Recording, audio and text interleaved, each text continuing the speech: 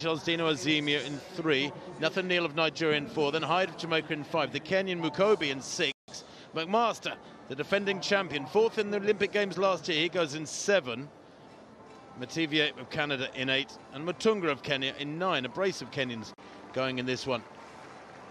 And there is Jamil Hyde, World Under-20 champion back in 2014, and he retained the title 2 years later. That is special. Look at that sky. Absolutely glorious. The crowd enjoying these unfolding field events and track action. The drama is everywhere they look at the moment. Well, in lane 9, there is William Mutunga, experienced athlete. Season's best in his heat of 49.99, but lane 9 will be a tough call for the Kenyan, 29 years old. Went out in his heat 4 years ago in those Kenyan colours. His lifetime best was 7 years ago, fence 49.43. In lane 8, Malik Mativier, his first vests for Canada at these games, 3rd in his heat in 51.5, but he's a 48.8 performer this year. Could be a surprise. Curran McMaster, the defending champion, 4th at the World Championships in Doha, 4th in Tokyo. He won easily in 2018, by the way, by quite a few metres. In 6th, there's Wiseman Mikobi, 3rd in the African Championships in Mauritius back in early June. Won his heat in 50.03. He's got a lot more in the tank. Jahil Hyde of Jamaica goes in 5. 6th at the World Championships, the bronze medalist 4 years ago. He won his heat in 49.16. That's a good draw, lane 5. Ezekiel Nathaniel of Nigeria, a semi-finalist in Eugene at the World Championships.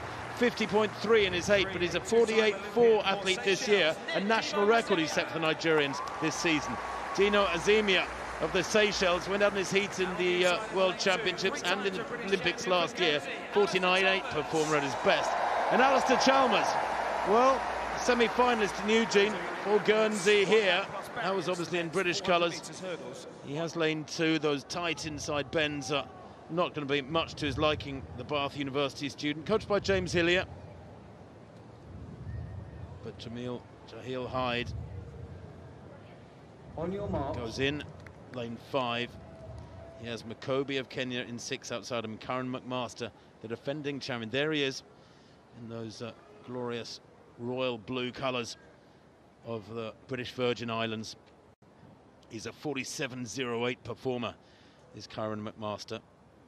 And at 25, pretty much in his prime. He'll have been frustrated with his 4th places in major championships to date. The defending champion, though, in the Commonwealth Games. Set. Oof. Well, Malik Mativier, it was, I think, out in lane 8 who came up early, but we'll have to wait and see. He might claim there was a lot of noise in the crowd beside him. That's what he should claim. There were cameras clicking and everything, and they'd have to try and disprove that. Whew, I don't want to advise a smart game, but that's, I think, what I would be saying. Kath Merry, you're a sprinter. What would you do in this situation? Walk away and take it on the chin? No, I just keep my eyes down, walk back, put myself back in position and see what happens. You wouldn't point at your ear and say, noise from the crowd? No, he's doing... Yeah, he's gone. Oh, no.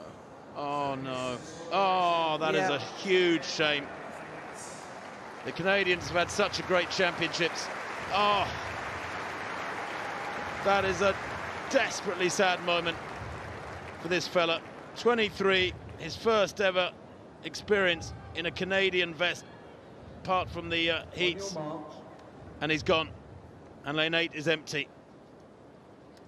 That means McMaster, inside him, the defending champion, will have empty space in front of him for quite a long way until Mutunga on the outside. The men's 400-metre hurdles final. Chalmers of Guernsey in 2, Dino Azemia of Seychelles in 3, Nathaniel of Nigeria 4, Hyde Jamaica 5, Mukobi Kenya 6, McMaster in 7, Mutunga in 8 on the outside. Set.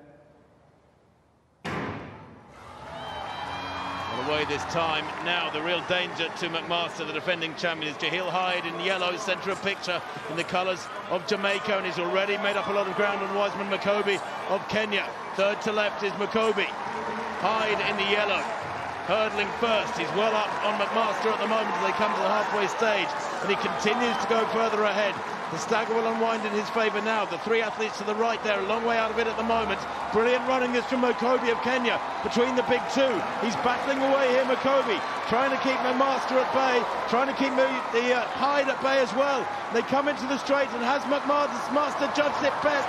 Yes, he has. The man from the British Virgin Islands clears the final barrier well, and he's going away, and it's a storming win again, like 4 years ago.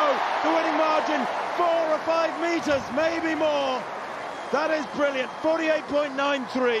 He judged that absolutely to perfection. Jahil Hyde, maybe a little over-enthusiastic over the first 300 metres, was right up on him around the crown of the second bend.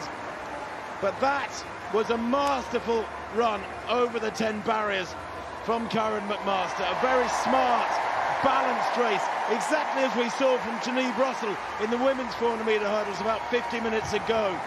She bided her time and got it exactly right. Judgment is absolutely critical. You've got to save something for the running off that final barrier.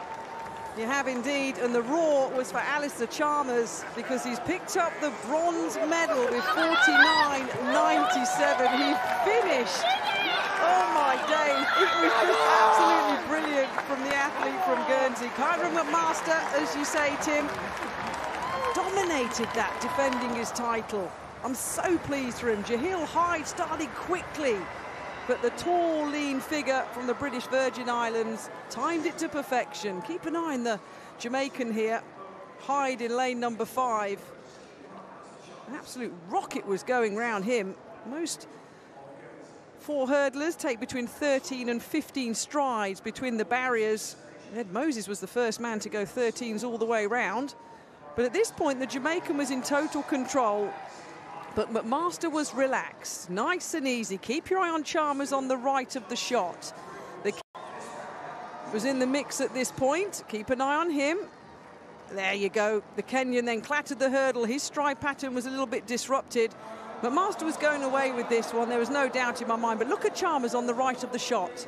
That was a beautiful take of the 10th barrier. That was amazing. Beautiful race, enjoyed that. The Kenyan ended up falling, but did finish in 4th, just outside 50 seconds, Tim. But this guy, what can you say? Defended his title. The 8th fastest man of all time. He's not in that form at the moment. We know that, but he came and he delivered. Yeah, a very, very smart retention of his title there. And you're right, Chalmers, such a strong late run down the home straight. He's a big fella, isn't he? Alistair Chalmers, the Guernsey lad. 6th in the world under-20s 4 years ago. He's always had great potential. He has run 48.8 this year, a new lifetime best. Didn't need to come anywhere near that, well over a second outside it there over in lane 2, but he negotiated those tight turns while McMaster storms to gold by 6 metres, maybe more. Silver for the Jamaican Hyde. And yeah, Chalmers was comfortably the bronze medalist. That was a desperate dive from Mukobi there at the line. I think it was half dive, half collapsing with the legs. Karen McMaster then, the Commonwealth